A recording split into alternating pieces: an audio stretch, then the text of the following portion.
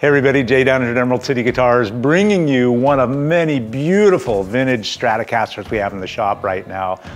This is one of my faves. This is a 1958 Stratocaster in 100% original condition, right down to the frets, the nut, the case. Everything about this guitar is exceptional. It weighs in at 7 pounds, 9 ounces, so not a super light guitar, but just that really nice medium weight. Love the maple board on this guitar. It's got a little bit of wear, as you can see there, where somebody played the cowboy chords, but just beautiful condition all up and down that fretboard, and the frets are in fine condition as well. So it has a single ply guard on it. By now they had gone to the 3-tone sunburst finish. It's got obviously a few little signs of player wear, but the back of the neck is super clean. Everything's intact on it. Just a beautiful, vibrant finish on this guitar.